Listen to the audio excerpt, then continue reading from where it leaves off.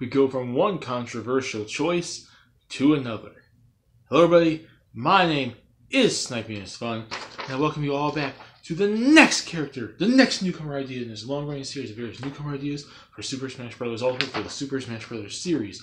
Last time on character 132, I left you with a very controversial choice, and I could tell it was semi-controversial, or someone didn't like it because I got a dislike on it, although someone did comment and said it was a cool idea, and I got 2 likes, so I guess it balanced out quite a bit overall, but people did not like me talking about an idea, an idea about talking about a Fortnite character I dubbed the Fortniter as a character idea for Super Smash Bros. But that was character 132.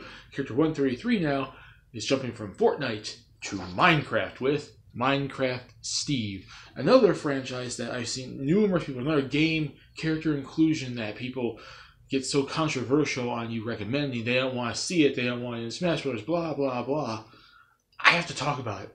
Just like Fortnite, it has potential. It, quite frankly, has more potential than Fortnite to get a character as not only in the DLC in Smash Bros. Ultimate, in this Fighter Pass, but pretty much a chance in the future Smash Bros. Game, if not here, as a major third party for them still to add.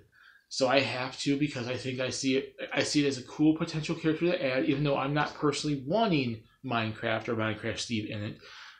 A potential character I could see in, and a cool character concept to get in, and a potential chance to put some sort of percentage on their inclusion in Smash Brothers. Rumor or otherwise, that random leak or otherwise, saying he was part of the Fighter Pass regardless. I was going to put him on this list regardless. I wanted to talk about a Minecraft character, Minecraft Steve, for quite some time. I'm finally doing it on the road to 150 with 133 Minecraft Steve. And here we are. And before I get started, I'm making this intro too long. Just like always, 3 separate categories. Reasons for why the character makes sense, moveset ideas, and percentage chance I can see him included in the Fighter Pass as DLC. Why does Minecraft make sense? Why is Minecraft Steve? Well, first and foremost, Minecraft Steve is like the main character, the default main character from Minecraft. So if there was an inclusion for a character in, Minecraft to ever get into Smash Brothers, it would have to be Minecraft Steve. Now, just like the Fortnite character, the Fortniter, you have different skins in that game, so you can throw in the default skins and various cool, skins that various other inclusions they put in the game, like the demon-looking guy, the snow guy, the crazy lightning-based, fox, red trench coat guy, whoever you put those characters in. So you can, just like in Minecraft, you can create your own little skin. You can customize the blocks and make your own skin. So they could probably include other skins for, the Minecraft Steve, just like I talked about for Fortnite, or just like you get with the likes of Inkling or the Villager, different looking skins to represent different designs the characters could have. But Minecraft Steve will be the default. He is the main character. He's been pretty much that way since the beginning of the series.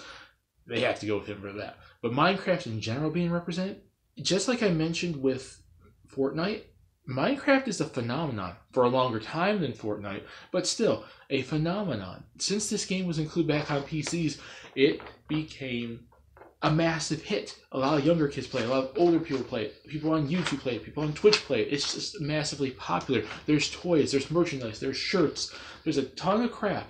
It is very much a phenomenon, and Smash Bros. Tends to include stuff that can be gaming phenomenons, Nintendo or otherwise. So that really much puts it in the running, and it has made appearances on Nintendo. It was on the 3DS, I believe, the Wii U, the Switch now, numerous appearances over the years. It wasn't just like on the PlayStation and the Xbox and on PC. It made numerous appearances on Nintendo. The main games, side games, whatever games, games of Minecraft have appeared on Nintendo. And even then, the company that makes Minecraft has worked with Nintendo and put in skins for like Mario and Yoshi and various other characters from it. There seems to be a close working relationship between them. So, quite frankly, Minecraft is a major third party to add, whether you're looking at old school third parties still left to add or new school third parties.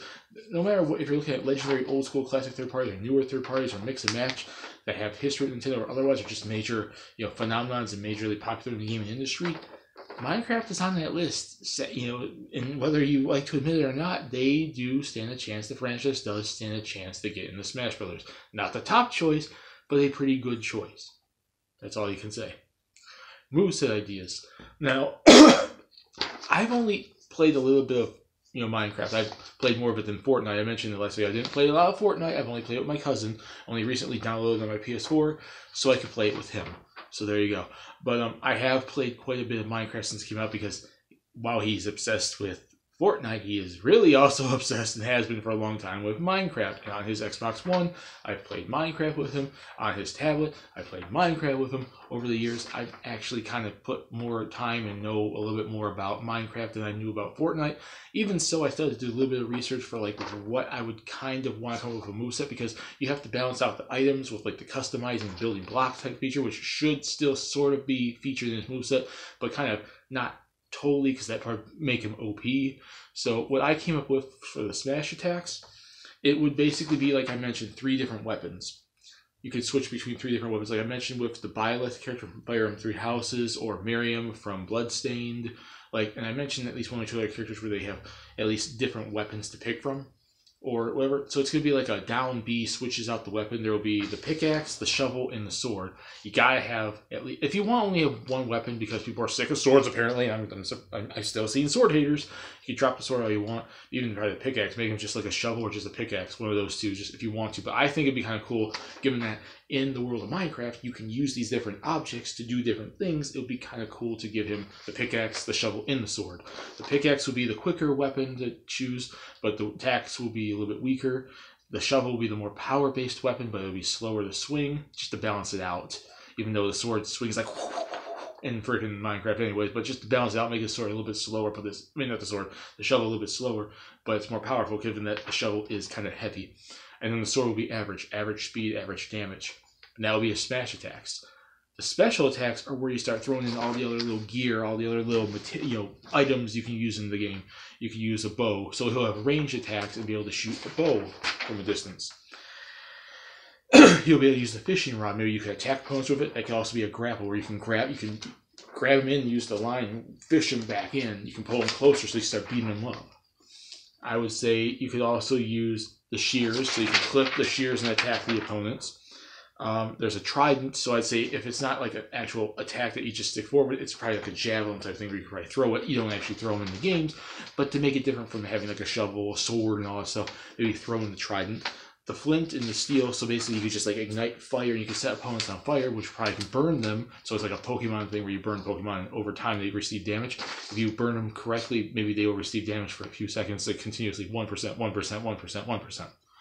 And then a bucket for water and lava. You could drop water, maybe it could trip opponents, or you could drop lava and it hurts them and they get caught on fire, and they can probably get burnt from that too. So it's like a status effect type of thing. But yeah, I wanted to balance out like the weapons that the items used in Minecraft, and make sure if Minecraft got into Smash Bros, you represent multiple different ones, and it's not just the building features, which I didn't really play in the actual moveset. I'm going to tell you about that when I get to the final Smash. But like, I wanted to balance it out between the different items you could use in the game, different build mechanics, different things represented in the Minecraft series. I'd like to throw onto Minecraft Steve or a Minecraft character in general, so their moveset's a little bit more varied than just creating blocks, throwing blocks. Here's a sword, here's a pickaxe or whatever. There you go. But yes, the smash attacks are the shovel, the sword, and the pickaxe. You switch between with down B, so that would be taken away from your specials. And then, like I said, the shovel's the heavier weapon but more powerful. The quicker weapon but less damage. The pickaxe, the sword is average.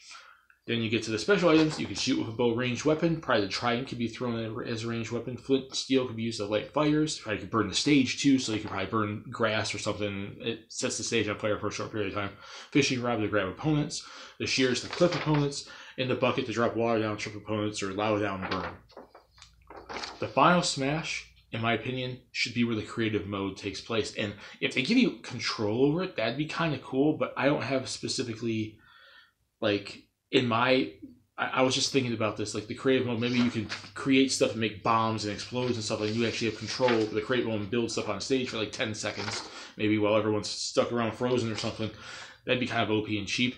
But the creative mode, if it's put in the moveset, should probably be relegated to Final Smash, so it's not super OP. But my mode, what I did for my video here, and what I'm putting right down here, is it's creative mode. So Steve will open up the creative mode. He'll build a giant TNT tower in the middle of the stage. Kaboom! and everyone gets blown off the stage. Simple, to the point. It represents creative mode, but doesn't give control to the players, because that can be a little OP. But if they make the Final Smash or some sort of move where you create, and you can actually create and build stuff, that'd be kind of cool if they can make an original moveset around that even more. So yeah, that's what I'd say for the Final Smash.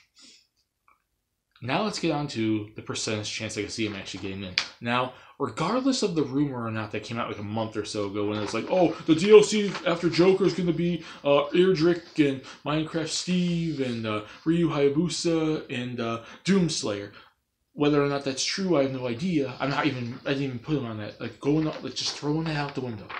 Minecraft getting in, Minecraft Steve getting in, Minecraft getting a third-party spot in this DLC, or any spot in this DLC for that matter. Is good, not the best, but it's pretty damn good given Minecraft is still freaking popular right now and the company has a good relationship working with Nintendo. I'm going to say 65% chance. It's not the best. There are other third parties that probably make a little bit more sense or higher up, like a Dragon Quest or probably something else from Capcom or Namco or whatever, given that Namco helped make the game and everything. But if they want to go for like an indie third party type character, I think at this point Minecraft Steve is the major choice because they've already pretty much threw out Shovel Knight as an assist trophy. Shantae probably missed her chance. Gunvolt probably never had a chance. They probably won't do the Fortniter. And I don't know about Sans from Undertale. But yeah, I'm going to say 65% chance. Not the highest, most likely third party, but definitely not the lowest. It's a really good shot given the connection and business relationship between the company that makes Minecraft and Nintendo and its history on Nintendo. So I'd say, yeah, definitely about a 65% chance we see Minecraft Steve in Smash Bros. Ultimate Fighter Pass. Don't know. But that's it for character 133. Put in the comment section what you guys think. Do you guys like this moveset? Do you think do you guys think maybe creative mode should be more impact on the moveset rather than just the final smash? Do you like the idea of doing like a 3 weapons in one, pickaxe, shovel, and sword? Like, my reasons for why they deserve to make sense to get in make sense, I guess? Or do you have other reasons? What moveset would you do in the 65% chance? Too high or too low or whatever? Put in this discussion down there. We have fun. 133 is done. And when I return for character number 134, I'm diving back into the world of Fire Emblem! I haven't talked about that series enough in this series, have I? I've talked about like 6 characters, I'm showing bias, Yeah, I have. I've talked about 3 houses. I've talked about Echoes. I've talked about some side characters in Echoes. There's one thing I haven't talked about in terms of the world of Fire Emblem, and that is Fire Emblem Heroes. And one character I want to talk about because of how cool she really is from the latest book, the latest season in Fire Emblem Heroes, and that's the main villain, Hell. See y'all later. Bye.